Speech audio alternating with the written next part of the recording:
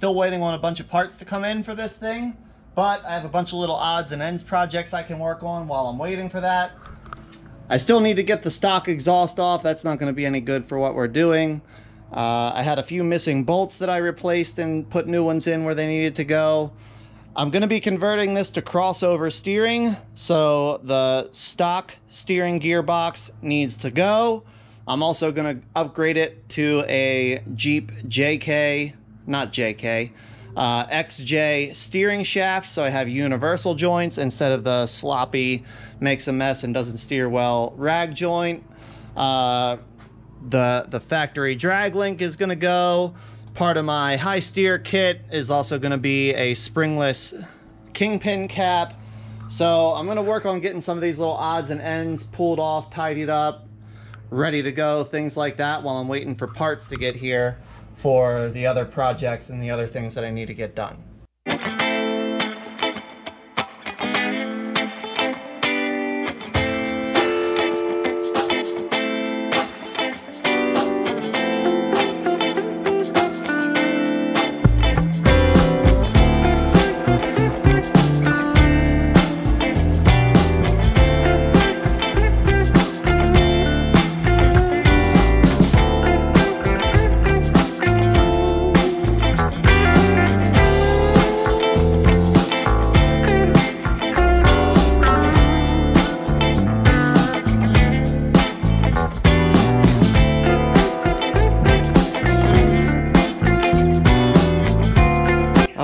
Progress update. Had some things fight us, but we got it figured out. We've got our XJ steering column or steering shaft in. Pinch bolt at the top, goes right on the double D tube, comes down.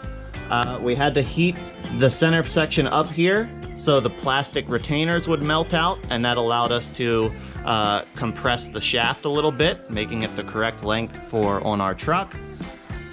And then this end is a splined with a flat key.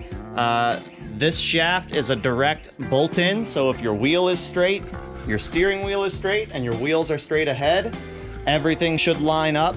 You just literally take the old piece out, put the new piece in.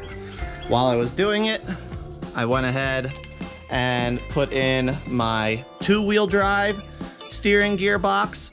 Next thing we're gonna do is get our clamshells pulled off of the frame brackets here.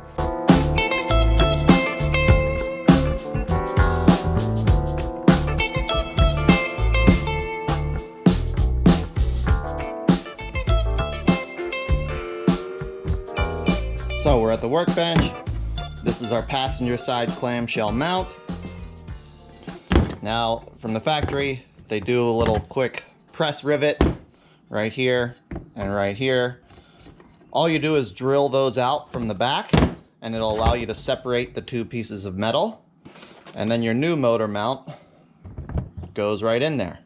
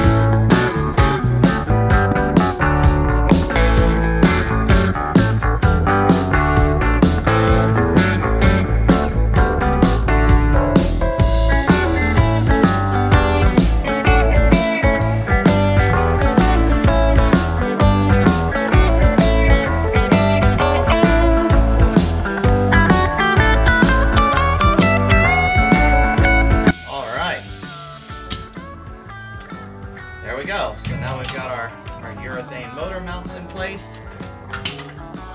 Nice and snug. Right where they belong. Squished down and tight. So these are ready to guess the next thing to do, man, I really don't want to do this. It's kind of a pain, but the factory fuel line is not going to be sufficient for what we're doing. So we're going to remove the factory supply and return lines. And then after that, I'm going to pull the factory exhaust off of this thing. So we'll have room to sit the engine in and start hopefully mocking up our new exhaust and everything that goes with it. So, all right, everybody, we got a little update on progress here. So we got all of the factory fuel lines removed. We got all of the factory exhaust removed. I noticed that my four-wheel drive indicator light wiring was broken, so I repaired that. My fuel sending unit wire was broken, I repaired that. So the next step here, here's all the old stuff sitting out. It's in really good shape. Maybe I can find somebody that needs it and recover a little bit of my expenses on this project. But the next step here, the UPS driver just came by and dropped off. I ordered new urethane body mount bushings. So he just dropped those off. I'm going to get those installed while I have plenty of room to roll around underneath and work and reach my hands wherever they need to be and all that stuff. And then after that, the only thing, he also brought my parts for the transmission work that I need to do. So after that, I'll probably get started on the transmission.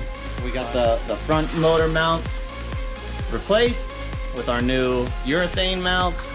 I just got done replacing the cab mounts with urethane mounts as well, the fronts and the rears here. So the next thing I'm gonna do is pull the other half of the motor mounts off the diesel engine, the clamshells here. Pull the one off the driver's side and the one off the passenger side. They just mount with 3 9/16 bolts. Nothing crazy difficult, but I'm gonna get those off, get them cleaned up, and then get those mounted onto the 6-liter.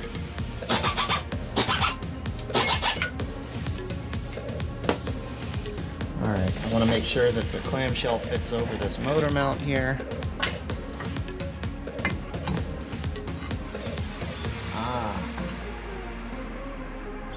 Yep, see, I'm glad I did this.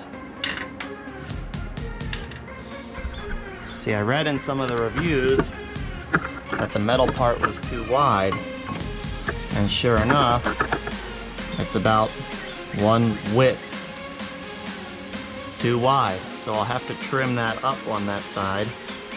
I'm gonna do it probably with a cut-off wheel just to try to not get it too hot and melt the urethane, but that'll keep me going for a couple minutes. I'll get that trimmed off.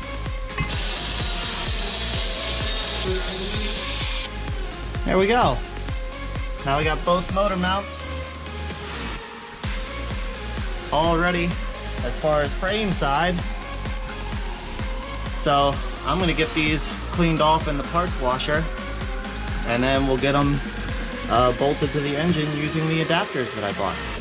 All right guys, so I'm gonna get my adapter plates bolted onto the engine here. I'm just gonna mount mine in the factory location. Like I said, I'm using the factory transmission. I'm gonna use the Turbo 400 and the MP208. So I just want my bell housing to bolt up just like it would have from the factory, so I don't have to do a bunch of cross members and other stuff.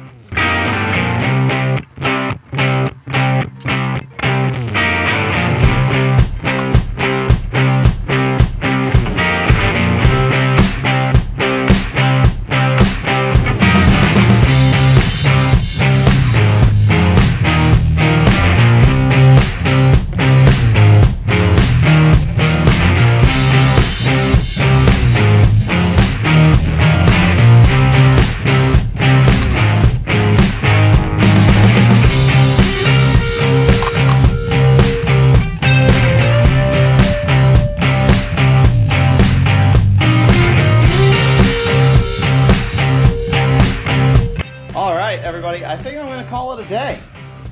Got a lot done. We got our adapter plates and motor mounts installed on the engine. We got our urethane mounts put into the clamshells for the frame side. We got our urethane cab mounts installed. We've tidied up some wiring. We got our 2-wheel drive gearbox and our XJ steering shaft installed. I got a lot done today. The next thing I do is probably gonna be build this transmission to handle all the power I can throw at it. And outside of that, I'm gonna be waiting for parts until I can get on to the next step. Thanks so much for watching. I hope you enjoyed. Maybe you learned something. If you haven't already, make sure you subscribe so you can see all the progress and everything that's happening with this truck as we get closer and closer to having it back on the road again.